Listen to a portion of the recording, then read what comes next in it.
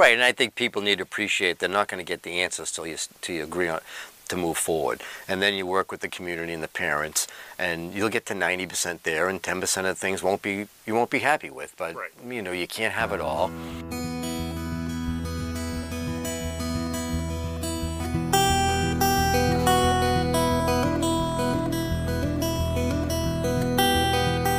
Steve Sherlock here for Franklin Matters, Franklin Public Radio, anywhere on the internet, WFPR.FM, and in the local Franklin, Mass. FM radio dial 102.9.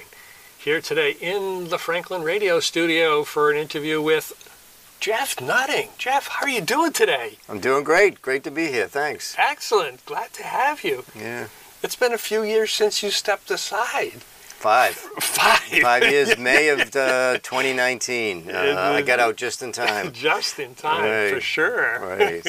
So I know you're still riding. Right. And I know you're a neighbor of mine now. We'll get that disclosure out of the way. Right. But what have you been doing in the meantime? You have retired, but you've been keeping busy. So I flunked retirement. You flunked retirement. That's a good way to put it. Retired in May. We traveled quite a bit, Sharon and myself, and then in August, I took an assignment in Hingham, August of 19, and spent about 6 months helping them convert.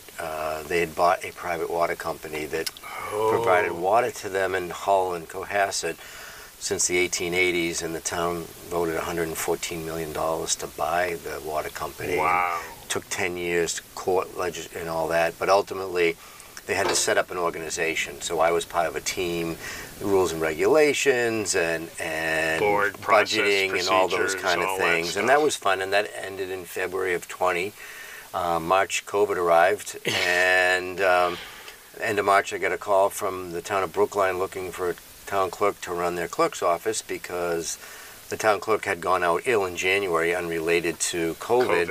And the assistant clerk, who was just a marvelous woman, was 75 with one kidney. Ouch. So she wasn't coming to work. And I said, well, I'm not a town clerk. Why don't you call one? And they said, I've called everybody. It's COVID.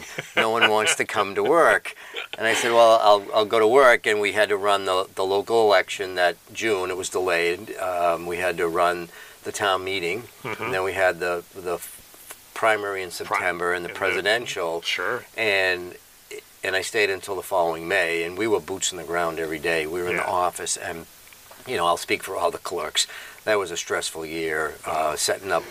First time we did in-person voting, and setting up 16 polling locations all over Brookline, and we mailed out 24,000 ballots. Absolutely. We got a great staff of college folks to help come in and do process and make sure we didn't get it right. And fortunately, it all went off well, and a new clerk was elected, and I left. But it was a fun experience. But we quickly forget the early days of COVID. No one wanted to touch the mail. No one wanted to do any of those things. So, for example, in the June election, we had to shorten the polling hours because we couldn't get enough people to go work the polls. Yeah. So we cut it down to 8 hours, which is a state minimum, versus normally 6 a.m. to 8 p.m. Right, like we do here in Franklin. When they normally would do that. Yeah, so it was hectic, but that was fine. And I left there, and a week later I became the DPW director in Sterling, Mass, up near Worcester. Sure. And helped that out for 5 months, and then I had a little short break, and then I became the administrator in Lancaster. From there, I went to Norfolk. From Norfolk, I went to Hopedale. Last year, I led the cause for a successful override. They were in desperate financial need, and now I'm finishing up a 6-month stint this week as the rec director in Brookline. So is there a town position you haven't had yet? Oh, there's a lot, but they're all enjoyable. People love someone there to help. 40 years of experience, and so it's been enjoyable, but I still have they're not full-time. Yes. So I have time to travel, ride my bike, hike, ski, do other things to retire people. So that's kind of what I've been doing, and hope to do some more of it. It gives me flexibility, but... it sounds like the best of both. Well, yeah, because ultimately there's no... when you're the town administrator, it's a stressful job. People don't see that. Yeah. But when you're an interim, it's like people are just somebody's here to help. Right? And why they're going to yell at you? Because you're only there for 5 months or 7, whatever time lane. And early in my career, I did 10 of those. So I've done 16 interim managers. I was the commissioner of public works in Cambridge. I've done and so I have a good skill set at walking into places, assessing what needs to be done, and trying to help out. Yes. So that's what's been doing. Definitely. Yeah, and I think you would agree. Our interview with Rev Bev, who was the interim at First Universalist Society, she had a great line. She says, well, I was already fired, so...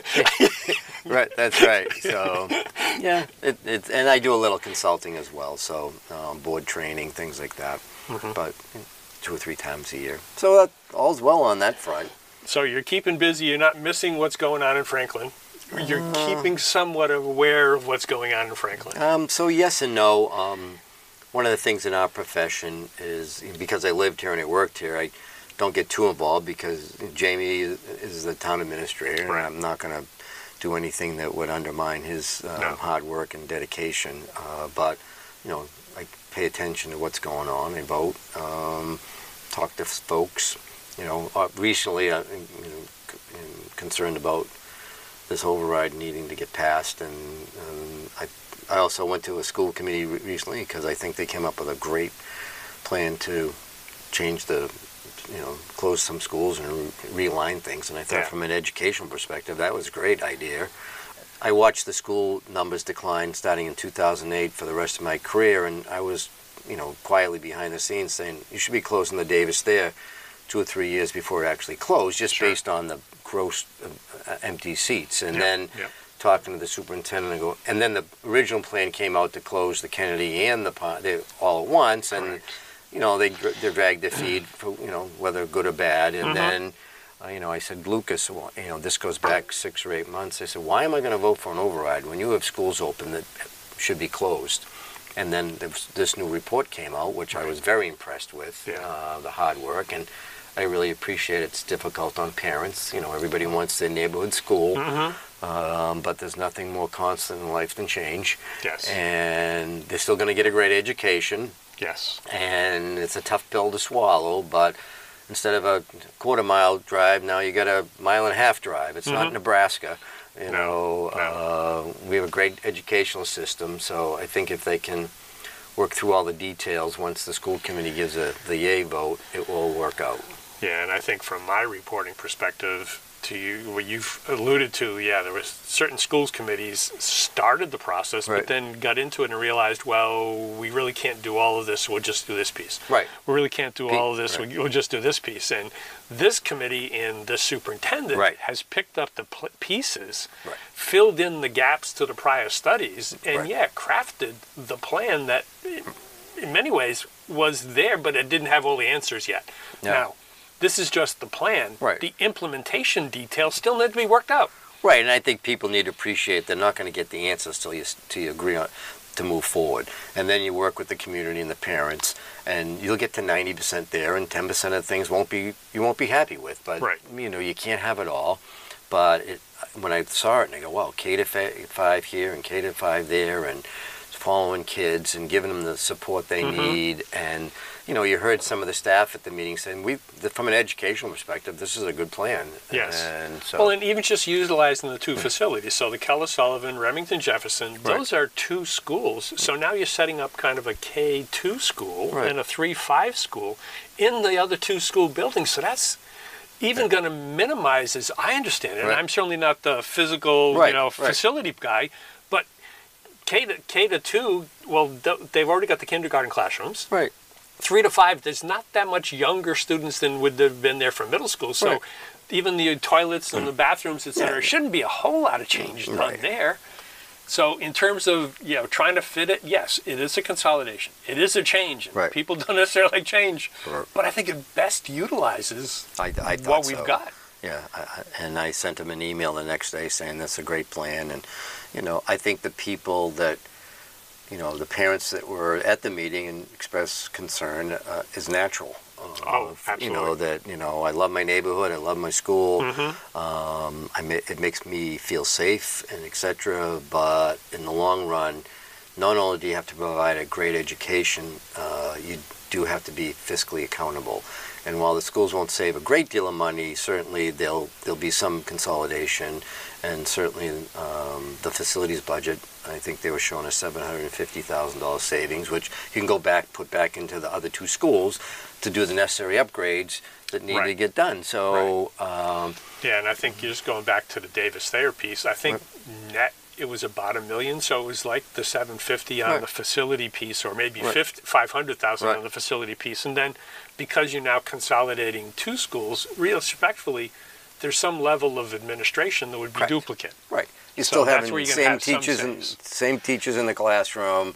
And that's when they said the teachers are going to follow the kids. Right. So there should be minimal change there. Right. And again, that's still also part of the contract negotiations to a certain extent. Yeah, but right. most teachers are going to want to follow the kids. Right. So I think that's it just in some ways unfortunate. It all got confused with the override issue, and they're not really related in one sense. One's an educational plan, and one is a need for financing, and it's all coming together quickly, and it's hard for a lot of folks to absorb all this at once. I don't disagree. Lesson learned from all these things. Even from a reporting perspective, I'm challenged to keep up with it, but yeah, it's here. The key question is, okay, how are we going to make it better going forward? Right. And that's where I hope that all the parents who have stepped up stay part of the implementation plan, because then they'll help make it work for all of us. Right. Because if they just go away, that doesn't help. No, parents need to be involved in the kids' education anyway. I mean, whether it's at home or if you can volunteer here and there, absolutely. But, they got plenty of time. If they start now, it's 16 months plus or minus before the doors open. And, if the team that came up with this plan can work with all the other folks that are invested, I think it's all going to work out. Yeah. So I think people have to take a deep breath and get over the change and then say, okay, it's happening. Now let's spend our energy and time, as you stated, making this work for the betterment of the kids. Absolutely. So yeah, that's good. Definitely. No complaints. And then the override. Now this has been something, at least from my reporting, Chloe, in 2007 was the only successful override. 2.7 million. Right. We tried again in 2008. Tried again in 2010. Right. And then at that point, one of the key pieces that's somewhat forgotten, but the long-range planning team got put together to develop the process for the long-range plan, which is now incorporated into the regular, and that's what Jamie's been doing, following on from you. Right. Absolutely. The other piece, though, the schools, from what I'm understanding, hadn't yet done their 5-year plan until this year. Yeah, I think so. Okay, that's what it is. Right. But now they need to do it for 5 years going forward, and now they're setting up, hopefully, to do that with the new school plan, et cetera, et cetera. But then on the numbers side, we also had, was it 2014, we tried the debt exclusion for the roads. Correct. And people said, no, we don't want to do that. That's okay. That's their right. I mean, I think it shouldn't, most people don't understand the financial picture of the town, nor would they normally. They have a life to lead, and and number two, I mean, it's a pretty great town. I mean, we have awesome public services. We've tried to provide not only the basics but recreation and opportunities, and the library with the new building is just a game changer. But on the face of it, it all just seems like it goes together and looks seamless. And in my 18 years, every year was a financial struggle. And I think the police chief said it right. When I was hired, we had 50 folks in the police office. We're going to hire 4 more. Within a few years, we were down to 42 or 43 in the force. Fire had the same result. I laid off countless people between the early recessions and then the 2008-9 debacle. So, and now it's 14 years later, and they're finally getting to where they were going to be in 2020. I mean, 2001. 2001. And now and the community's changed. The population trickles up a little, but we're an older community. The paramedics are running out the door more than ever. People have different expectations of police today, and so there, it all seems like it's pointed to the school, but the reality is, if you don't fund the school this year, you're going to have to fund them at some point, or you're going to start cutting municipal jobs, and Sure. because the school can't take the whole No. enchilada, and you're going to be right back doing it. And post-COVID, the world has changed, and I'm not on Facebook, but people tell you see, well, my taxes went up 20% last year. I don't really believe that. We got to get our fiscal house in order. I would love someone to go talk to Jamie or come talk to me and explain to me how you think you can cut $1 million. Never mind $6 million. Right. The only way that happens is jobs go out the door. Right. And then where those jobs go, where are the big jobs? Police, fire, biggest departments, DPW, but schools. A third of those are water and sewer, and they're funded through the enterprise account. Right. So that's off the table. And schools. We underfunded the library for 8 years at least. Right. Now at least minimum. And Jamie mentioned that in the FinCom Right. meeting. We're just a hair above the minimum requirement. Required. And then you don't meet that requirement, you might as well shut the library because you can't access books and The interlibrary loans. Right. So, I mean, there's so many barriers that the average person wouldn't understand, and don't understand that we don't manufacture anything except customer service. Yes. And the only way to save money is to lose bodies. And I think the business administrator, you know what? Every 3 jobs, they got to cut a fourth. So the override unequivocally is needed in my mind. And I think the challenge is the short timeline. Yeah. I appreciate the schools needing to have an answer by June 15th, but I would hope, if it passes, it passes. If it fails, I would hope they take another bite at the apple in November. Yeah, come Because back. the problem's not going away. No. Okay? No. It's only going to get worse. Yep. And if I can lock a guarantee in that, the pledge that they put together, which I thought was a brilliant idea, to say, hey, we're going to come back, when we're leaving you alone for 5 years, we'll make do no matter what, is better than an unknown. Absolutely. And then you're in a crisis. Because that, I think, is one of the key pieces when, certainly from my perspective in 2007, 8, and 10, it Right. was the lack of trust in the process. Right.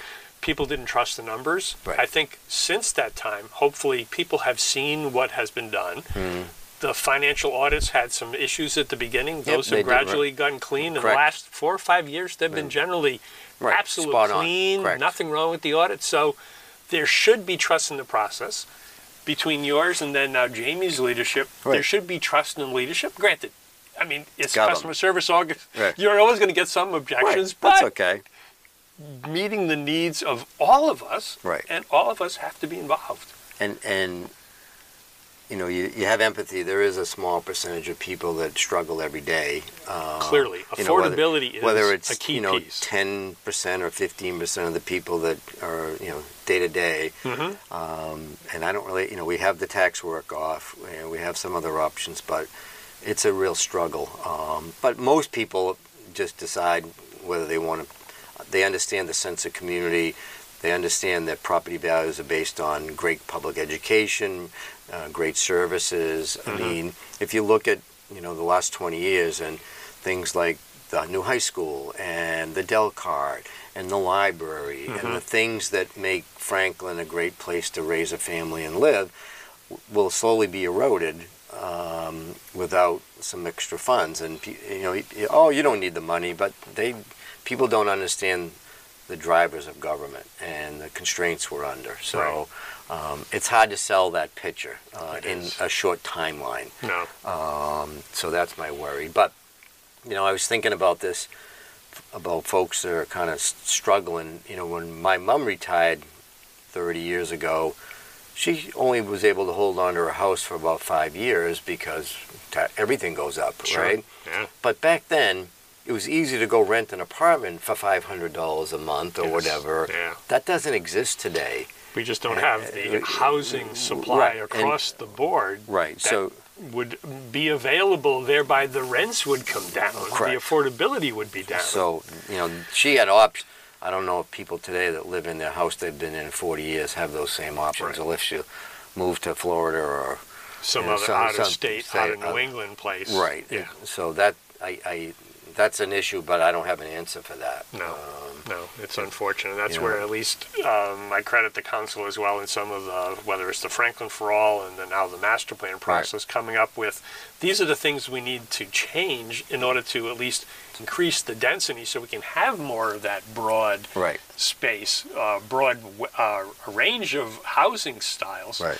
Because even when I moved into Chestnut Ridge, as you're aware, we had a 2-story colonial and the kids are gone. Right. I don't need that. Correct. Finally sold it to a couple coming in with a 9-month-old. That's perfect. That's right.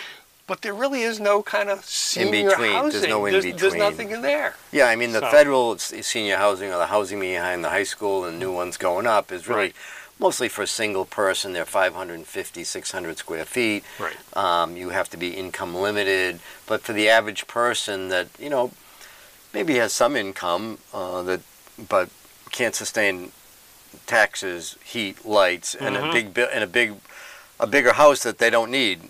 Yeah. There are no options. No. And there's not going to be for the foreseeable future. No. Unfortunately. No, I don't see that because it's a demand-driven world, and it was a stat that I saw recently in terms of how many houses and rental units even have been on the market. Right. And there's like less than a dozen at any point in time. Right. Generally, it's less than a handful at any point in time. And when there's that short supply, the demand is there. The demand's just going to keep bidding. It's crazy. It's funny. My daughter, who's a physician, is moving to Ohio, Columbus, Ohio, Ohio State, with her husband. And so I was looking online, and you can buy a 3,200 square foot colonial, 3 or 4 bedrooms, 2-car garage, $479,000. That was like a few years ago here. And she said, Dad, I can buy a beautiful condo for under $200,000. I mean, it's a whole different world once you get out of the Eastern Mass. Even Western Mass doesn't have these prices that we have. So, yeah. So anyway, I hope the override prevails. I think people make excuses. Most people that vote no, it's their right. Choose not to. It's not an affordability issue. Right. They either don't want to spend money, they don't trust the government.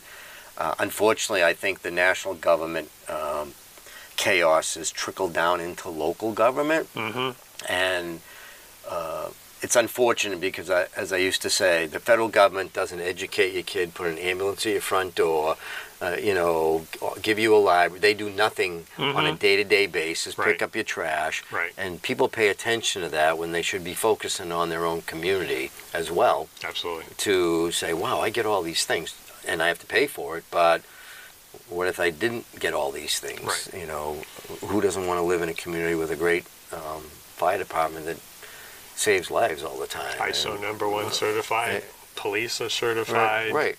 DPW is recognized. I mean, you name it. Everybody's got some recognition, including the schools. They're not as high as they could be, but that's because of some of the other issues. They've struggled for so long with funding.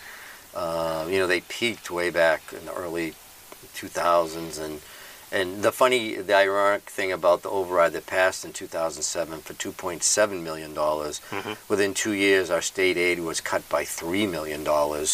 So the override ultimately, I mean, I guess it would have been worse, but the state just took away all the money that we were using to make ends meet. Never mind 2008 and the recession hit, so the valuations changed. Everything changed, right? And then you don't get the same revenue from hotels, and people don't buy new cars for excise tax. So the economy directly affects, in some ways, other than the property, even the property tax, the revenue stream that we get. Right. So I think the one thing, Franklin, during my tenure, the council always wanted to expand the tax base to keep taxes down. Correct. And so that's good. And while people don't care what taxes are in other towns, it's still a huge bang for your buck here. If you do a comparative study for what you pay and what you get. But again, most people are taking the kids to soccer, or they're not paying it. It's hard to get volunteers involved. So it's a challenge. Yeah, so many wants for that attention. Go look at this shiny thing. Look at this shiny thing. Right. Instead of paying attention to what's happening out in front on the sidewalk, in the streets, with the school buses. Right. That's really, really matters. That's the nuts and bolts. So we'll see what happens. And then, again, if it passes, great. If it doesn't, I really think they should vote again. Because you'll have 80% turnout for the presidential election. Yeah. And you have a lot more time to explain. Really, I can, having been refine involved. the story. Right. And, you do the neighborhood meetings, do the senior center, do all the places where, you get invited to talk for 20, 30 minutes and let people ask questions, because those one-on-ones are much easier to understand than at a public meeting where you're thinking of one thing and other people are asking other questions, and you can't get into the meat and potatoes of and that's where it's the extended conversation. I ask you a question, you give me an answer, and then I come back. And we work through the details, and that takes time, and you can only do that one-on-one. Right. Or if you have 8 people in a room, in somebody's living room, or so despite the world of social media and the outreach, it's not so much a two-way dialogue. I mean, certainly you can have Zoom or webinars, but it's just different. And I don't know if the world's changed so much that people don't even want to do that FaceTime anymore. So it's unfortunate. We can't solve that piece. We just have to try and make the awareness so we get people out to vote and then be informed to vote. At the end of the day, I always said it's your government. It's your tax dollars. Here's your information. Make the decision you think's best, and then you go live with it. Right. And we've had a lot of failed overrides, and we survived. But I think by the skin of our teeth in some departments, because we have great employees, but 20 years ago, I mean, we had some school shootings 20 years ago. The world's just crazier. I'm sorry. Yeah, I know. And safety and is just more important than it was. Definitely. As when we were kids. Yes. Yeah. So we grew up. You could ride the bike almost anywhere, and now you're lucky if the kid can get out of the neighborhood on a bike. Without parents getting arrested for. There was an article in the Globe the other day about helicopter professors with all these protesters. They're getting involved with the college kids. They go, okay, I mean, so helicopter parents have become helicopter professors. I guess. Interesting article. So, so that's kind of what's been doing. Both for me professionally and personally. I'm still a big. Doing my 18th year at the Pan Mass Challenge, the 185-mile bike ride for the Jimmy Fund, Dana Farber. From Sturbridge to Plymouth? Sturbridge to P-Town. P-Town. So they'd stop at Mass Maritime. P-Town. So it's 110 miles day one and about 75 day two. And we have a team in Franklin, Phat Tuesday, headed by Tim Brightman. It's his 37th year riding. His brother died of cancer when he was 27, and so he's been doing a great job. And we've incorporated Jeff Roy's old team into our team. Okay, because I thought he had a separate team. So he had Phil's Friends. I was on it years ago, Yep, and then I transitioned, and now Jeff and there's 5 of us from the old team on the Phats team. Phats Tuesday. And, we ride every Tuesday, and then ride on weekends, and we train a lot. And our team raised over $450,000 last year. You've been rather successful. It's a good group. I follow a number of you and contribute as well. Everybody has a cause, and this is the one that I'm a big supporter of our food pantry. I hope other people are. We have the Y in town. That's another thing. Another contribution opportunity for sure. Yeah. So I mean, there's a lot of opportunities to volunteer. Last weekend, Sharon and I walked up and down 140 with those green bags, cleaning up the litter. We do, every year. It's like I wish the stores would clean up and all. I mean, there's nobody lives there practically, but it's just unfortunate that the litter that we see. But it's an example of. If you give your town 2 hours a year or 5 hours a year, and everybody did that could, wouldn't it be a much better place? Much better. And it doesn't take a lot of effort. No. And just find a cause, whether it's a charity, volunteering at a church or a charity, or picking up litter. It's not hard work. It's just getting out there and making a small commitment. And you don't have to do it every week. on your time, on your schedule, and it can work. I know as part of the radio outreach, there's over 100 nonprofits based here in Franklin. Right. And clearly some big ones, HMEA, Right, et cetera, right. but and why. Look at the SAFE Coalition. Down to the little, the SAFE Coalition has come up from nowhere in 8 years? Right, but that's a great cause. It is. So this, pick something you're passionate about. So the other thing I've been doing, I was elected to serve on the board of directors of Milford Hospital. Oh, okay. So this is my second year, and it's been an enjoyable time and a challenging time. The hospital recognized early on that post-COVID that they were not going to survive financially. Ooh, and in lieu of the disaster you see at Stewart, right. The board, through the leadership of Ed Kelly and the team, made a decision early on to affiliate with UMass Memorial, which will happen sometime this year, so that our patients, it will be seamless, and the employees will be protected. And, ultimately, as you said with the school, some of the backroom, the IT and HR and some of those things will be consolidated. Sure. But, the nurse on the floor and the doc and those people, you're not going to notice a bit of difference. And there'll be an infusion of capital into the hospital, which will help us modernize the equipment. I mean, running a hospital, I thought a town was difficult.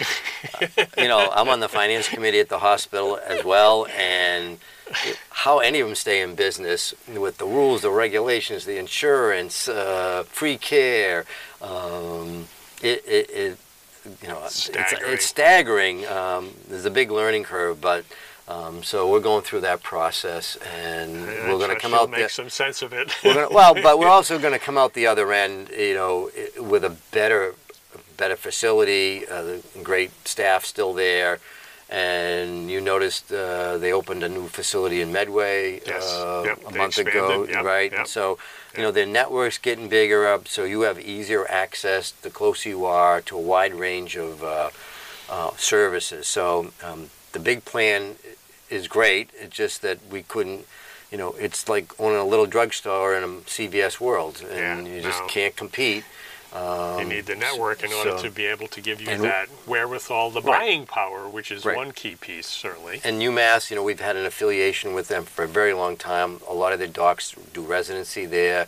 We still have the Dana-Farber relationship. We have so we have all those relationships, for the foreseeable future will stay in place. Right. And hopefully we'll expand some more. So so that's been a lot of time and energy and effort, but it's just another way to kind of give back to the region here, instead of just the community. Oh, well, thank you for doing what you're doing. It sounds like you continue on to fail retirement in this case. Well, as you know, I'm also, the worst job in life is I'm on the condo board. It's like being a little town manager for 56 people, and quite frankly, it's a good group. But we have great residents, and we have a good board, but it's checking things out. Somebody complains, and legitimately, and we try to resolve things and balance the budget and keep the fees. It's the same thing over and over. A lot of those are still back to kind of service and the people and managing a budget in order to do the service. Yeah, so that's been fun. I've been doing that. Gosh, I did it 5 years when I first got on, and then now it's been 10 years I've been doing. Out of the 15 I've lived there, so. Probably keep certainly have kept busier than ever doing this. Right. And I'm enjoying it. I'm not looking forward to retiring further. Right. I just find that, in the summer I can keep myself busy, but come the winter time. Well, and I love to ski, and we do hike in the fall and everything. Sure. We also, Sharon and I volunteer at the Appalachian Mountain Club in Crawford, New Hampshire. We we have hiked the 100 highest mountains in New England, which only about 1,000 people in the last 65 years have done. Okay. And so we go up to the Highland Center, which is a big lodge up there, and we provide hiking guidance and weather information. And people come from all over the country, in fact, Germany, and they want to know trail conditions and what's the easiest. And so we get to go up and get free room and board and give free advice and get to do some hiking, and so that's been a fun time for us as well. Well, yeah, give and take at the same time. Yeah, So I mean, we'd go up a day early and do some hiking, Sure. and then Yeah. spend a couple, 3 days providing information. Because when you're out there, the weather does matter. Yeah, And unfortunately, the news has had from time to time, people just unprepared in the wrong spot, and Unprepared, something ego. We just shake our head every time we read one of Yeah. those stories.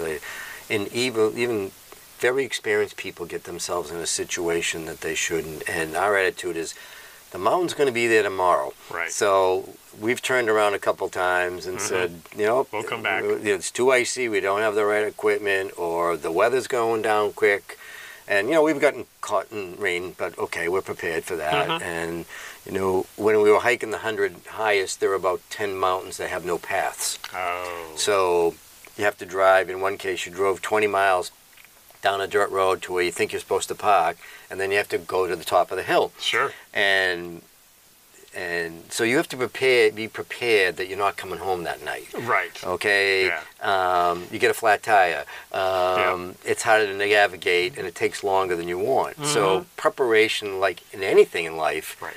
is, what's the worst case scenario? So we'll be doing a hike in June up Mount Washington and 4 or 5 other mountains, but I'll still have a puffy jacket with me Sure.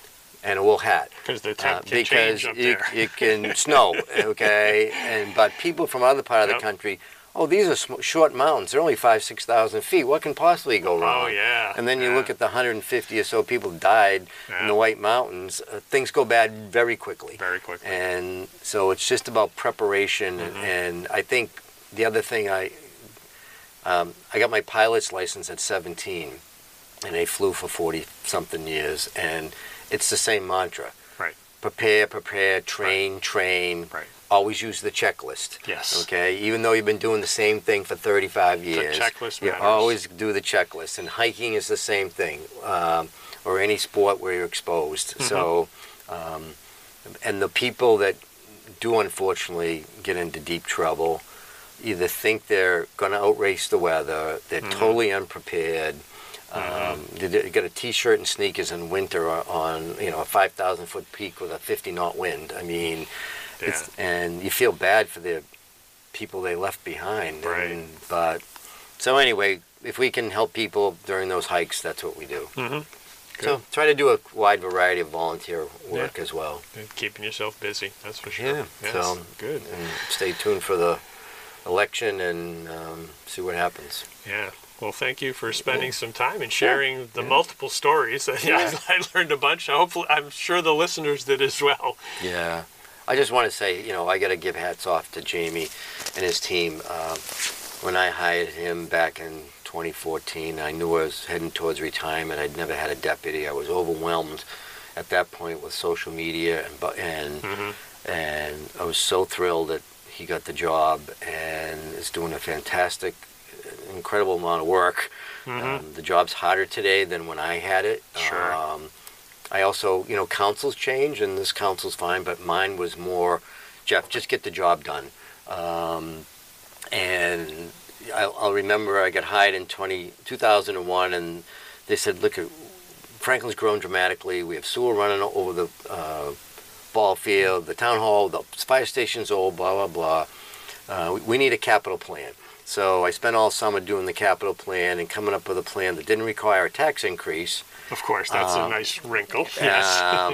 To buy a town hall, do the municipal building, new fire station, new senior center, new DPW, do the museum when the senior center, new rec fields at Dacey Field, Right. And $20 million in water, sewer. And I presented the plan to the council in December, and 10 minutes later, 9 hands went up.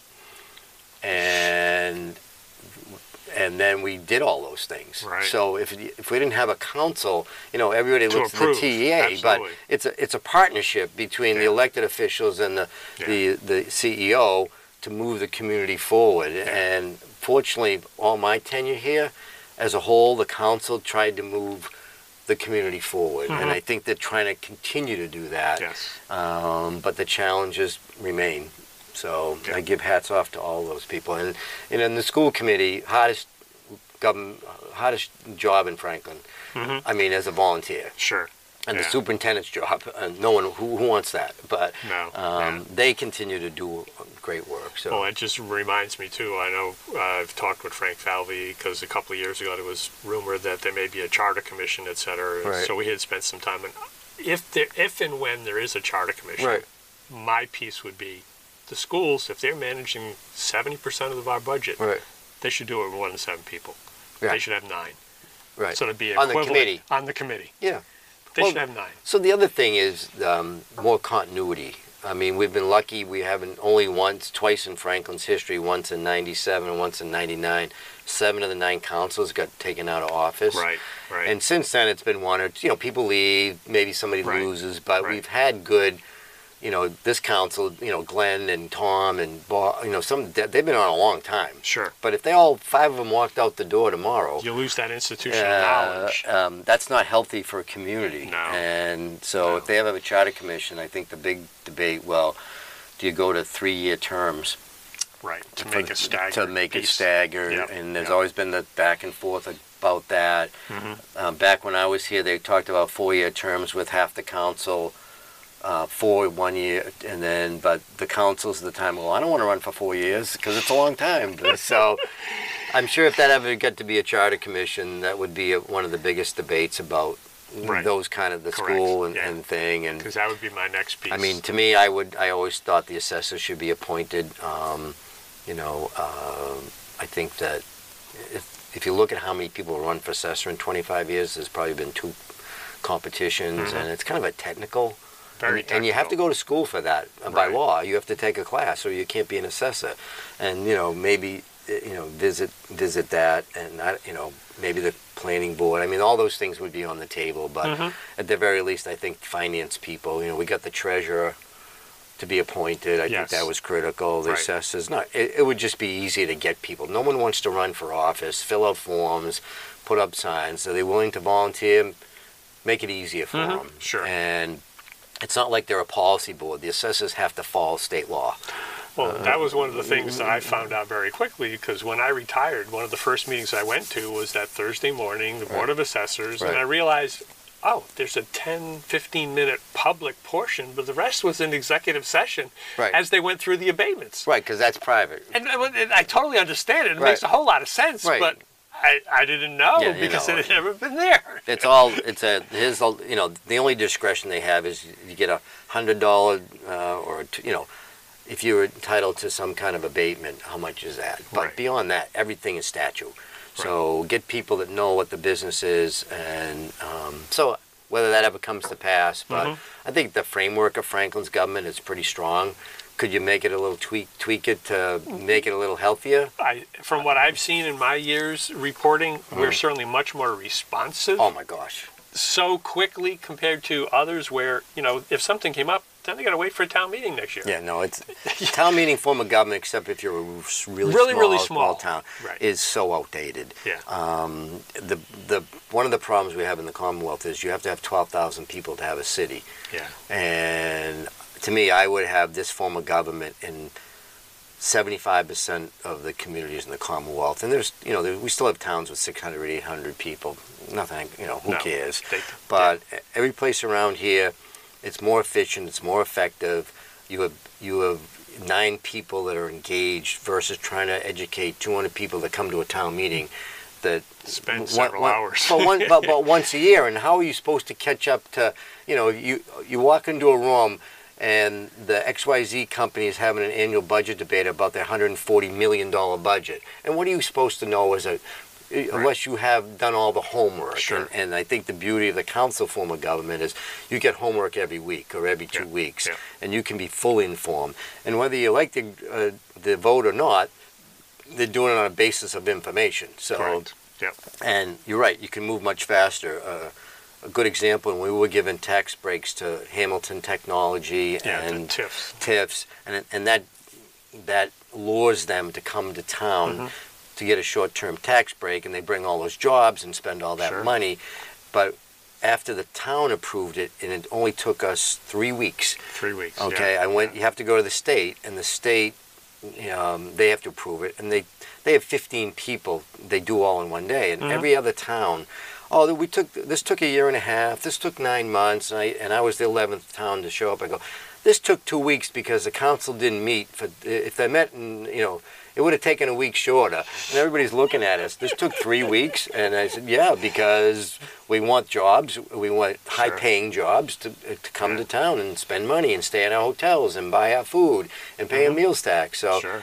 In a town, it just takes forever. Yeah. So anyway. Tax incentive financing. Right. And that's generally been a 10-year kind of graduated Right. So rate. So it's if you're coming to build a manufacturing facility or you're expanding one, you can get a tax deduction on the expansion. The original land and all that, you still get the same tax, but you can get a tax break if the town wants to give you one. For up to 10 years, maybe you pay 10% the first year and 20 or 30. But graduated over time. Yeah, graduated to, and you have to meet. You have a legal obligation on the number of people you employ. Sure. And 10 years goes by like nothing. Then we get 100%, and we have all these jobs for people in Franklin. And I think from what I've just seen through the news, between Tegra and Cold Chain and something else, they've continued to expand since they've been here. So those have all been successful. Absolutely. Right. So, and they're great companies. So, but it's an example of how a city form of government can move quickly when there's a benefit to the community. So definitely. We'll see. Yeah, we will indeed. Well, so I'll be back in 5 years. We'll check in and just find out what else you've done. See if there's other town jobs that you haven't yet. Well, we'll see. I've probably done more than anybody in the Commonwealth, but it's fun. So indeed. Well, thank you again, Jeff, for taking time. This has been fun. Yeah, and my for pleasure. Listeners, thank you for listening. We hope you've enjoyed and learned a few things or two. And a quick reminder, we do this because Franklin matters. We are now producing this in collaboration with Franklin TV and Franklin Public Radio. This podcast is my public service effort for Franklin, but we can't do it alone. We can always use your help. How can you help? If you can use the information that you find here, please tell your friends and neighbors. If you don't like something here, please let me know. Through this feedback loop, we can continue to make improvements. And I thank you for listening. For additional information, please visit franklinmatters.org. If you have questions or comments, you can reach me directly at suresteve@gmail.com. The music for the intro and exit was provided by Michael Clark and the group East of Shirley. The piece is titled Ernesto Mañana, copyright Michael Clark and Tintype Tunes in 2008, and used with their permission. I hope you enjoy. And by the way, you can also subscribe and listen to Franklin Matters Radio on your favorite podcast app. Search in podcasts for Franklin Matters.